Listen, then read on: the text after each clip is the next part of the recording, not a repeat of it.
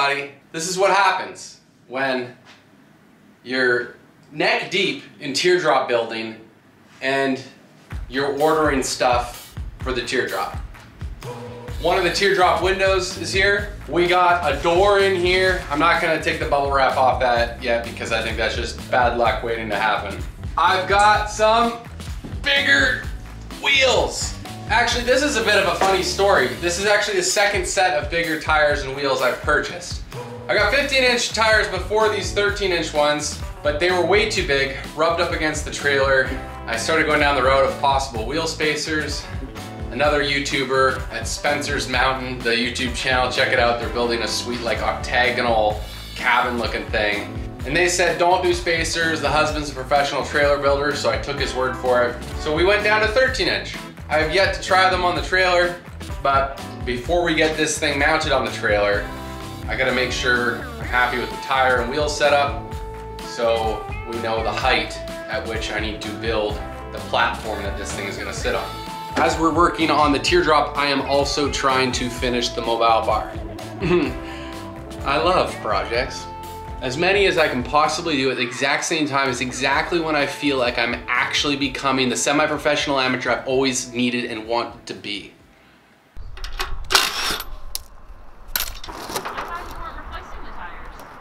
Look at those apples.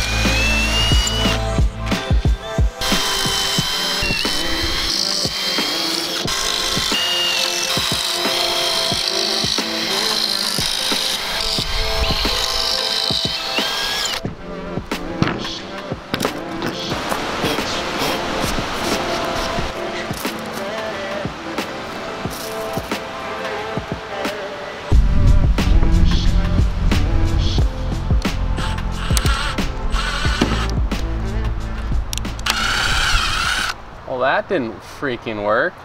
My pocket holes are way too high. Oh my gosh, what a disaster. Oh, I set the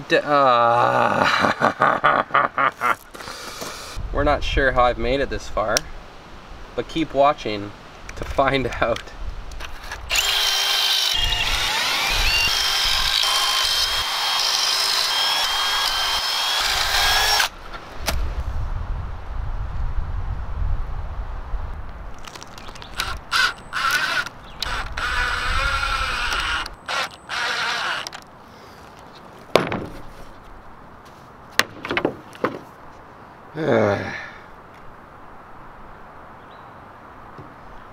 I'm doing it wrong. I'm rushing it. I'm rushing it.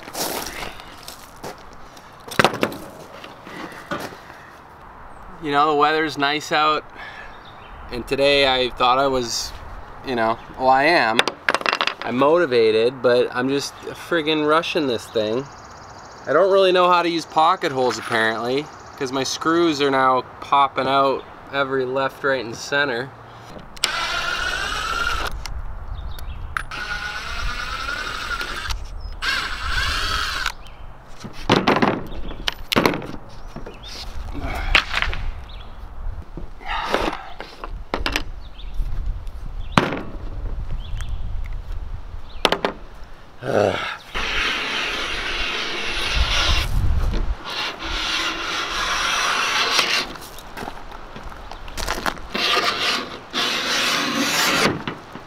Alright, well, I'm frustrated now.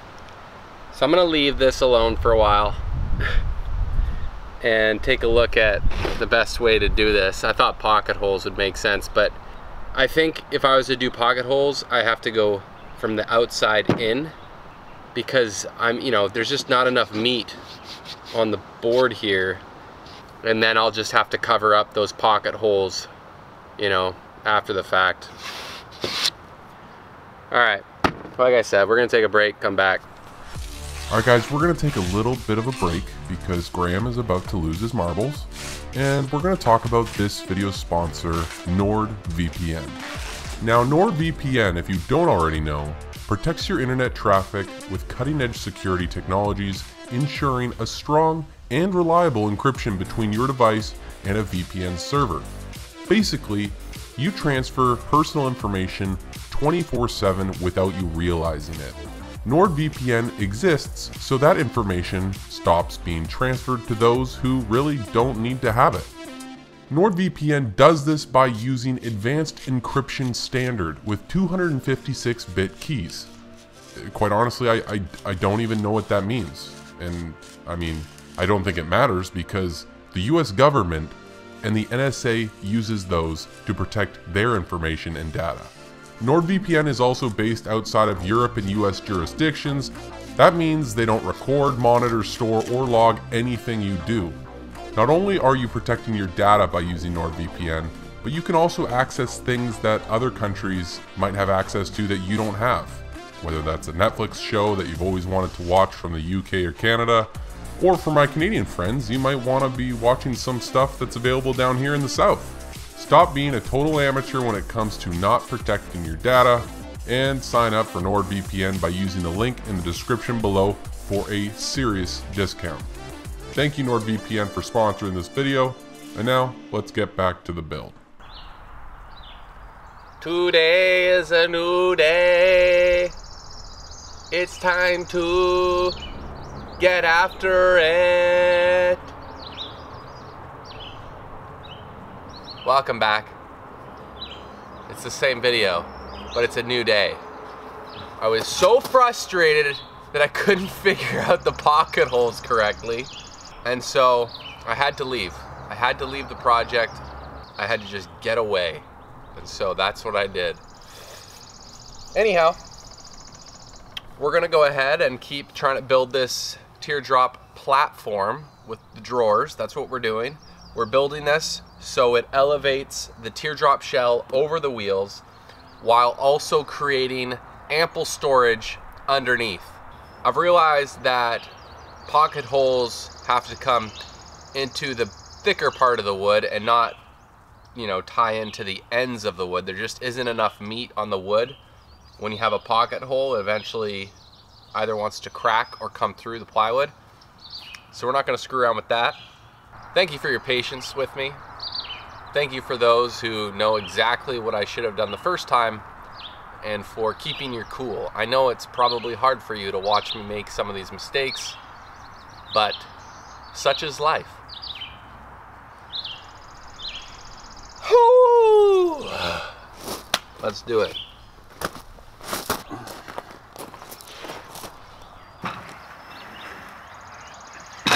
So I came up with an idea in my sleep. Instead of being a dum-dum and chipping out this plywood with a chisel and a drill bit that really isn't big enough, I'm gonna get my palm router and just make sure those little holes are nice, crisp, and clean. And then eventually we're gonna put some epoxy resin in there and soak that into the wood, and that will strengthen up those holes again, since, you know, technically it's probably a weaker spot of the wood now.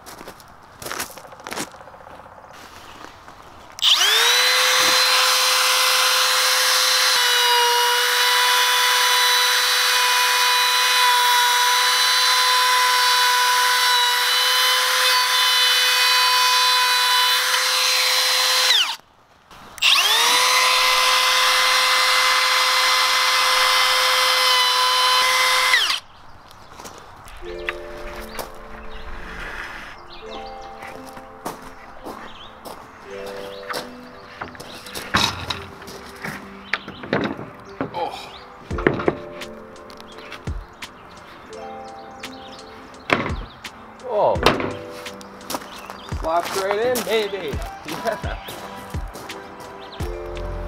You'll have to get her.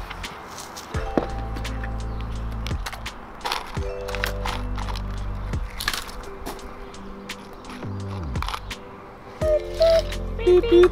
Measure, Dad. Go back here.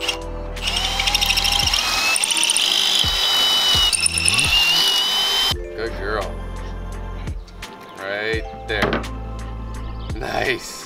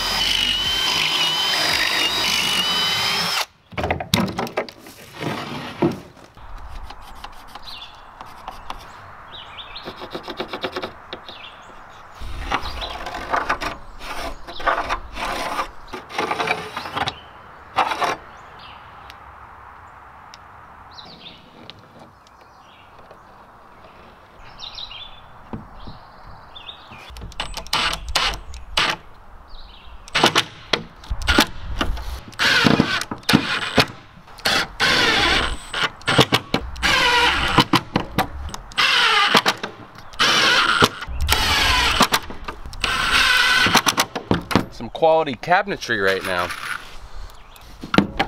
Okay. So I have enough drawer slides to do 2 drawers back here, you know, and then I'll have another center split down the middle. And these are 250-pound drawer slides. So, I mean, there's really no way I'll be able to maximize that. And I wouldn't want to maximize it, but might as well go stronger. That way, you know, you can have full extension. In between here, we have 46.5 or 46 3/4, right? Minus 1.5 for each rail on this drawer. 1.5, so minus 3 for the rails. Let's say we do the drawers of the same thickness, which is, I think it's basically 5/8. Okay, so 5/8. Okay, let's do the math again. So 43 3/4. Which is minus the first side. Then we're minus 3. So basically you're getting 20-inch wide drawers, give or take.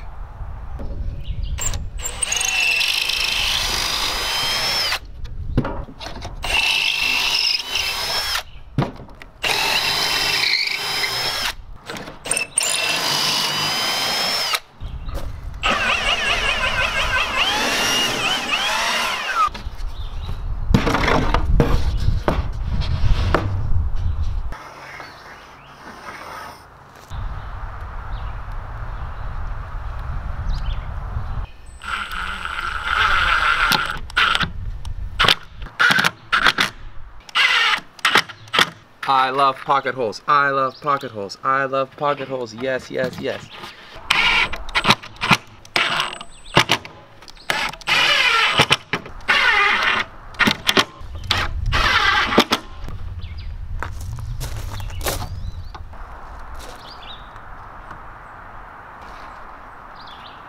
Oh my gosh, that's so perfect. Wow.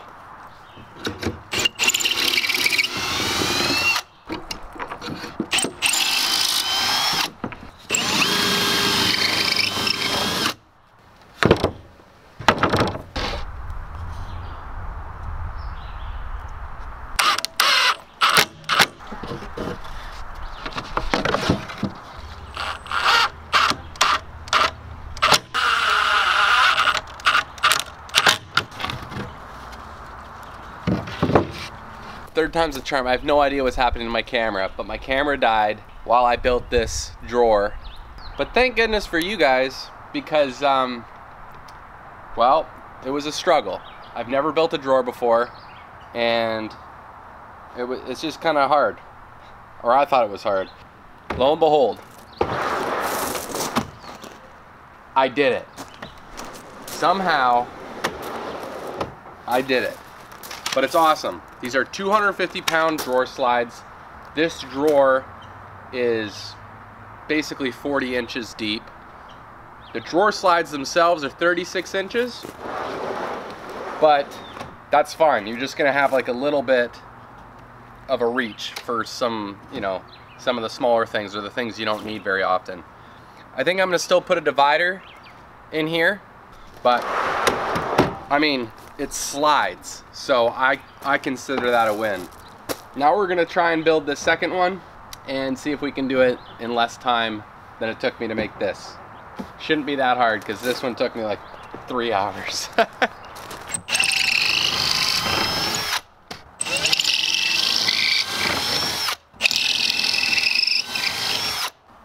little bit of construction adhesive.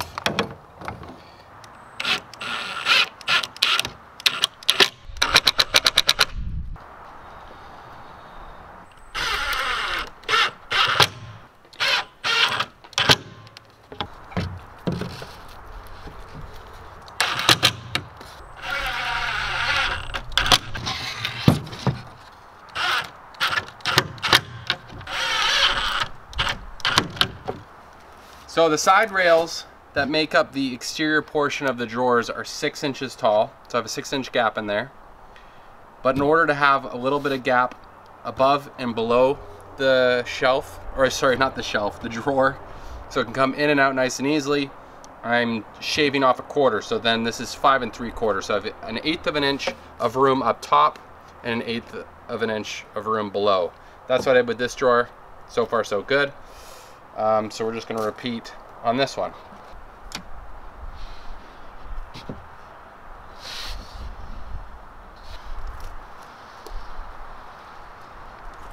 That, like so.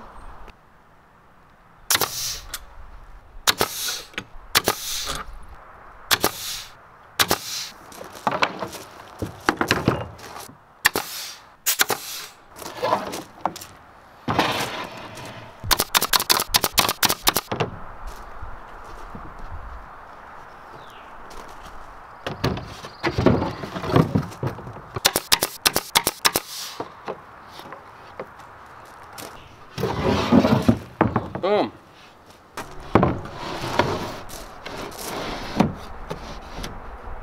And because I have rails sharing this single piece of plywood in the middle. I don't want my screws hitting one another. So we're 1.5 inches back on that one, and so we'll go 2 inches back on this one. Mark 2 inches on either side. Boom.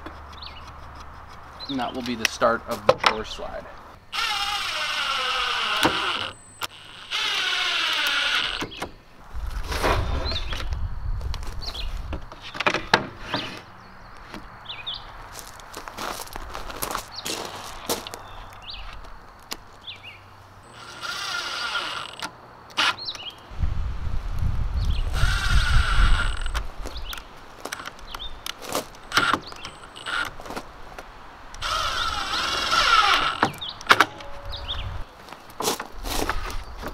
Okay, I'm using this piece of sheet metal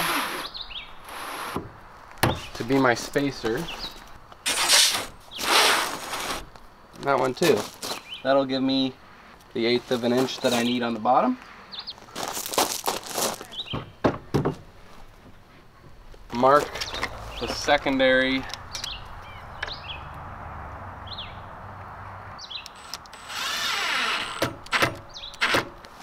I only do the front too, so it still is able to pivot and get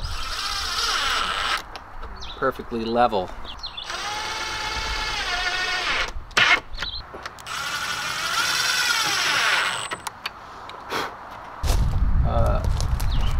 Pull them out so then we can access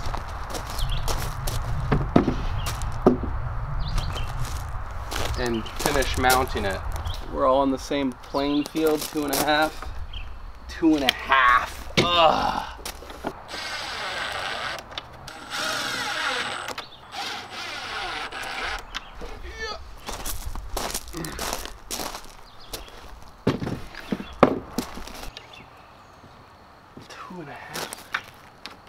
Oh my gosh, we're rocking it.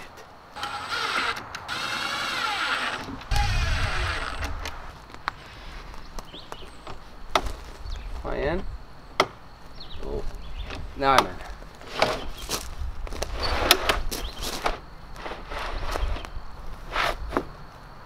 What the?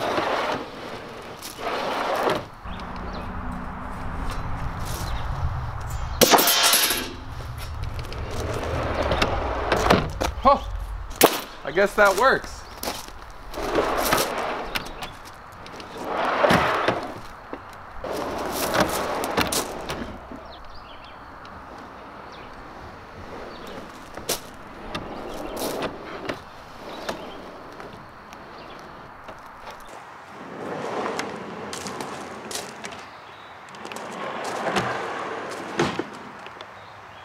Awesome. All right, guys, that does it for this episode. Reason being, I'm not exactly sure what I'm doing for the front of the trailer or the hitch side of the trailer in terms of the storage. I did just go ahead and order 4 more drawer slides, so I'll have 2 more sets to possibly repeat what I did back here, because I think that'll be a good option. But I don't like to wait to release an episode, and I don't want to make you guys wait, so I figured I'd just release it and keep working on the teardrop behind the scenes and just prep that next absolute beautiful piece of art next episode. Be sure to subscribe and like, because I'm going to be doing a giveaway of sorts, and it's gonna be cool. I'm thinking some kind of tool combo kit. I just want to show my appreciation for you guys, and that's it. So thanks for watching. Be sure to like and subscribe. Helps me out. Shows me that you love me just as much as I love you. All right. Peace.